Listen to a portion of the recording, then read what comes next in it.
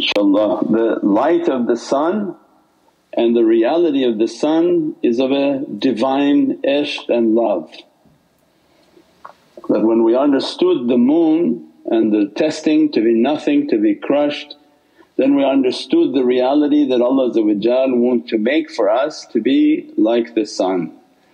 So anyone talking from love and everything is love and everything is of a divine love that requires an immense amount of purity and testing.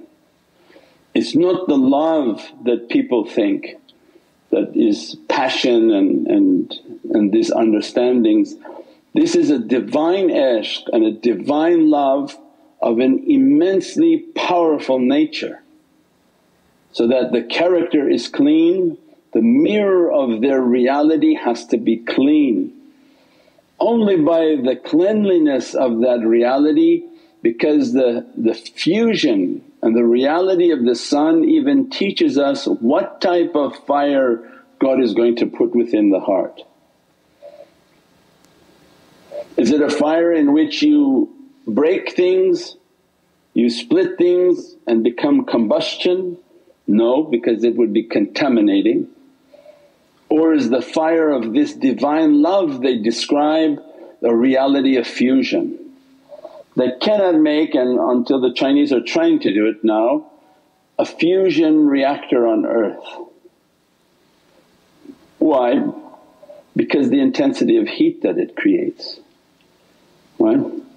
So if you want to make a fusion reactor on earth where you're going to bring these elements, the immensity of the heat that's created, they don't have an understanding of how to contain that yet.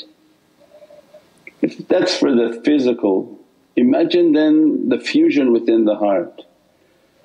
That God wants to deposit a divine love within the heart and describes to us that your heart is like styrofoam. Where do you plan on putting this love?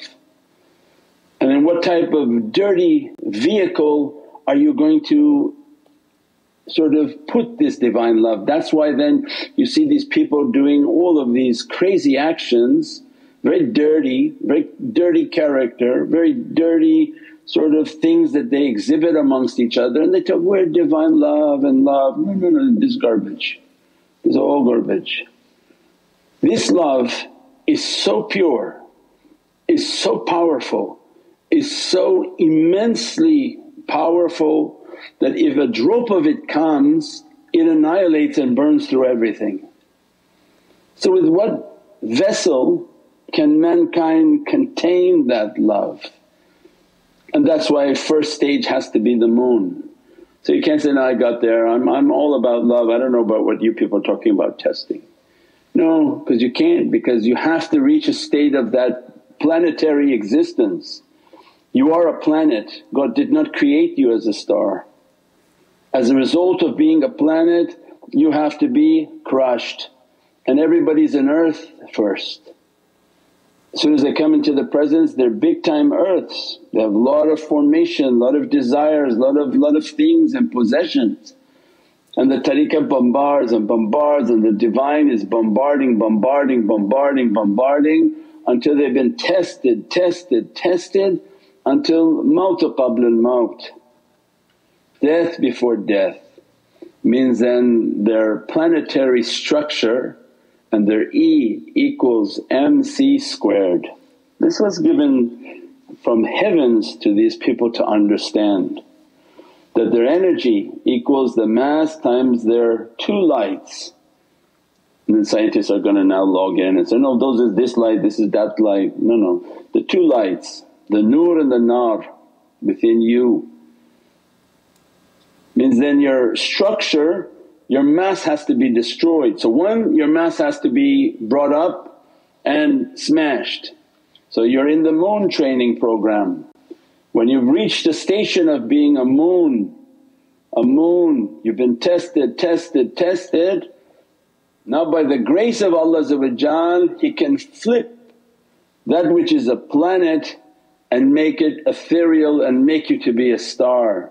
And that's why Prophet is the star maker. because the levels of the heart is beginning to show you that what is the secret of a black hole. That which enters into the black hole they don't know yet, but it comes out as a sun. It loses, and the black hole completely smashes the mass of something, reduces it to nothing. But on the other side of the black hole from fana is baqa, that it will be brought back to life clean and pure with no mass. So that it's now a star. It lost its planetary structure, it lost its mass, and its two lights have been activated. Its reflected light from its head and its Divinely fire within its heart. These two lights have been activated upon that by the presence of Sayyidina Muhammad's soul. These are all the realities of the soul, and that's why in the levels of the heart teaches the levels of a star. That once that annihilation is coming, that you became fana in the shaykh, and that you destroyed your entire character and you entered into the ocean and the love and the reflection of the shaykh takes you into the presence of Prophet to be in his hudur, to be in the presence of that love, to be in the fana and the annihilation of that love, and then to be in an existence within that love, and that's the creation of a star. And that's why in the levels of the heart you have the yellow, red, white, and then a greenish colour which is almost like a greenish blue. These are actually different star formations. That if Prophet brings that servant in, annihilates them and makes them to be a shams, they're like the yellow stars in our planets. If he annihilates again that servant, they become the red giants, supernovas, and within their reality they have an alchemy that they can change the elements around them from their reality, because the red supernova actually can change elements. There's many miraculous understandings that Allah didn't create this universe that you look for like watching and stargazing and for shows. That's why Allah said, we didn't create this out of a jest or playing. It's not just ornaments for you to look nice and you look up there and you're entertained by the vision, but each hold a reality of who we are and what we are capable of becoming. That Allah says, perfect your form, rise to who you really should be, of a moon that's perfected and following the course, until the star maker comes and approaches and annihilates you and begins now your eternal structure. Because your eternal reality is to be a star, not to be a temporary planet and a temporary life on this earth.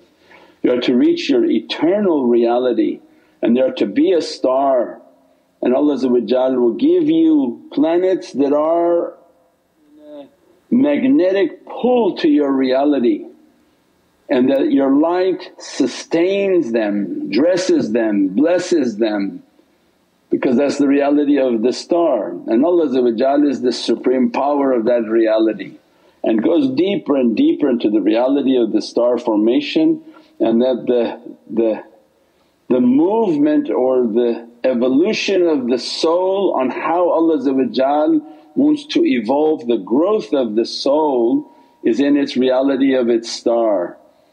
And then from the red star they become a white dwarf, in which its reality is so smashed and condensed but so immensely heavy, but its mass is so minute, means that those become even more powerful realities, more powerful souls, and the immensity of that reality can't be understood nor can be talked about. We pray that Allah dress us from these lights and blessings. Subhana rabbika rabbil izzati amma yasifoon wa salaamun al mursaleen walhamdulillahi rabbil alameen. Bi hurmati Muhammadan Mustafa wa bi siri Surat al-Fatiha.